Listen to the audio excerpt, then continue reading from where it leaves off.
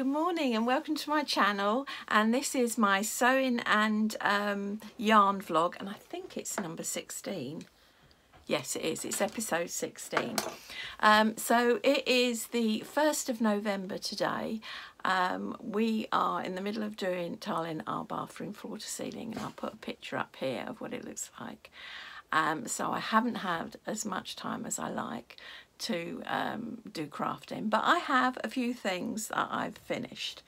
Basically, in 4 days time, I don't think the bathroom will be finished. We are going to Cyprus. It's arranged ages ago. We're going to see my son who lives there and his wife and my granddaughter Sienna, who's 4. And I saw this beautiful little pinny in I can't remember where, I think it was Tesco's. I'll put a picture of it up here. And I thought, oh, that's ideal for Sienna. A bit plain, but it's a lovely sort of very light denim, sort of like a chambray, I think it is, material. Perfect, because obviously it doesn't get very cold out there. And I thought that would be lovely for her, you know. But I thought it just needs something. And when I got home, and whenever I take something to Sienna, she always says to me, "Nanny, did you make this?" So I thought that would be the first thing she'll say to me.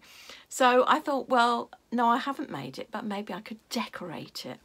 And I've been doing the Poppy to Fray embroidery club with the applique, and I also did that that bee thing. Where is it? I did this, finished this, with all the bees round. I'll put a picture up here of it all finished, and I really enjoyed doing the bees. Anyway, so I thought I will decorate this pinafore dress with some bees and some flowers, and here we are. So this is the pinafore now, and as you can see, I have done applique flower, and I've done a little bee and a butterfly. I was really chuffed with that, and having done that, I thought, oh, I fancy doing a bit more. So I've done a flower and a bee. I don't know if you can see, a flower and a bee all the way round. So there they are. And I've done it on the back as well. Flower and bee all around. I will put a picture up here of it on a hanger so you can see better. But yeah, and I really enjoyed it. So yes, I hope she likes that, because I'll be taking that to her. And I've been making her a clementine, one of Luna Lapin's friends. And so I finished that, and I'll put a picture of that, and I did show that to you, I think, in my last video.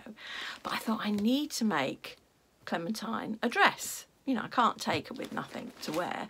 So I found some, I couldn't find any material like this in my stash, but I found some lilac cotton. So I decided to make her a dress, and I thought, wouldn't it be nice if I put some bees and flowers on it the same? So here we are. Here is Clementine's dress. And as you can see, she's got 3 bees along the bottom and 2 flowers, and at the back she's got 2 bees and 1 flower. Isn't she lovely? Now this dress is the one out of the book that has the knots on the shoulder. If I can find it. I did put it aside because I was going to talk to you about it. Yeah, it's this one on the front of the book, this blue one here, and it has ties up the top here. And I thought, well, you know, if the 4-year-old wants to take it on and off, it's not going to work with the ties. She'll have to get Mum to keep doing it. So I thought I'll alter it slightly, and I'll show you what I've done. So, as you can see, I've made it. So instead of having a tie, it's got a popper. And that goes on like that. And how I did that was the pattern, get the pieces out. So this was the inside, and I folded that over, and then you can see I've done my little seam lines, and I cut along there. And I did the same with the back. So then that gave me the straight edges of this. And then I made a little strap. I made 2 straps, which are then folded over, sewed together, and that was what this was. In fact, I didn't fold it over, no. I think I did 2 of those and sewed it down each side and then turned it inside out and then put it on there. So it's a wider strap. And that is how I did it. And I'm really pleased with that. And that is where I think I would make more of these, because it's perfect for the grandkids. So yeah, and so doesn't she look good? So she's coming on the plane to Cyprus on Thursday, and she's going to live in Cyprus, aren't you? There's a lot of cats in Cyprus, and my granddaughter loves these cats. Her mum's allergic to them, but because there's a lot of cats, a lot of stray ones, and a lot of people have cats, they're always in and out her garden. So she's fascinated by all these cats and kittens. You know, you go shopping and there'll be a box in the car park full of kittens and the mum. And people just put food out for them and water so they don't starve. But yeah, so she's fascinated by cats. So I think she'll love her Clementine. So that's what I did there. Then I think the other stuff is, oh, I got another book. And this, oh, I saw this book on Facebook. Isn't it absolutely adorable? Look at those slippers. Aren't they lovely? Look at those unicorn ones. There are 20 patterns, and then there are 3 different ways you can do each pattern. So you can either make them as like a slide on, or a shoe, or a bootie. And it's just a beautiful book. I don't know if you can see, if I show it to you. Can you see?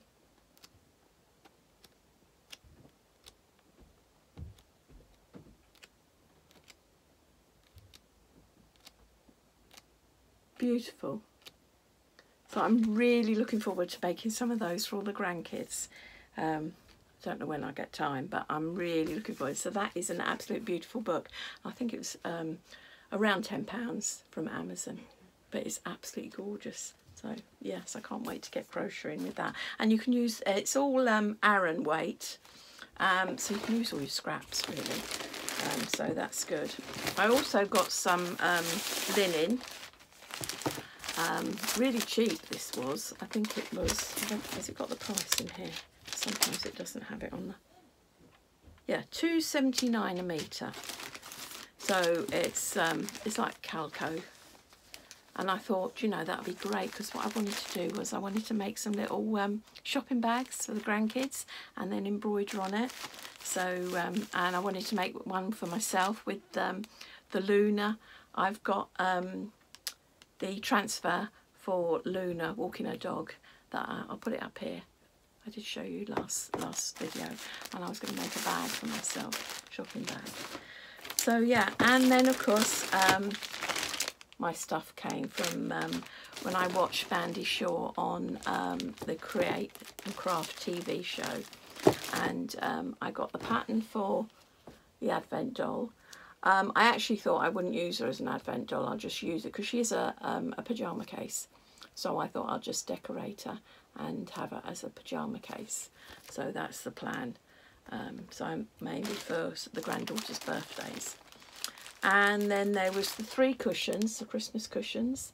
Thought they were really cute, and they look quite easy, quite quick to put together, which might be handy because I am running out of time at the moment. Because I'm going to be in Cyprus for 2 weeks, so I won't get a lot done. Well, anything done, because I can't really take it with me. I might take a little bit of embroidery with me. That I got, I won something from Mandy's channel. It's Pickety Stitch, Life Sew something. I'll have to write it down there. But anyway, I won some embroidery from her, and I might take that on the plane. I've checked, and you can actually take knitting needles, very tiny scissors, and crochet hooks. on the plane, so I might either take that, but I don't want to take anything too bulky because we've only got hand luggage. So so yes, I've got to be careful what I'm taking. And this was the other thing that I got, and this was the autumn cushion. So that probably won't get done until next autumn. But yeah, that's lovely colours, and I like that because we're in Hobby to Fray, we're doing a picture frame with pumpkins and stuff like that, and I thought it was very similar. I thought they'd go together. So yeah, so that's it so far. Hopefully I'll be back before I go on holiday. Right, I'm back just quickly. It is now Wednesday the 3rd of November, and we're leaving for Cyprus early hours tomorrow morning. So I'm all packed, and I'll put a picture of here of Clementine sitting on the suitcase ready to roll to go to our new home in Cyprus. And I thought I'd tell you, I've packed some bits to do on the plane. So I packed the 2 pieces that I won from Pickety Stitch, Life's So Creative, and I'll put them up here. And I've managed to squeeze them into this little bag, and I've even made a star on that one.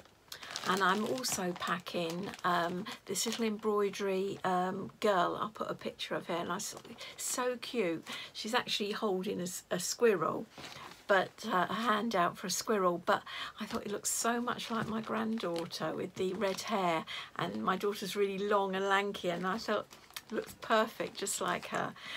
So yes, I'm hoping to start that on the plane, and if I can finish it I'll leave it with them.